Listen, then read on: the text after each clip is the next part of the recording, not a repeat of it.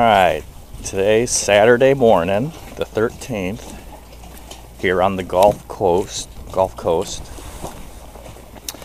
And our normal low temperature this time of year is 45. Our normal high is 64, so that's 45 to 64.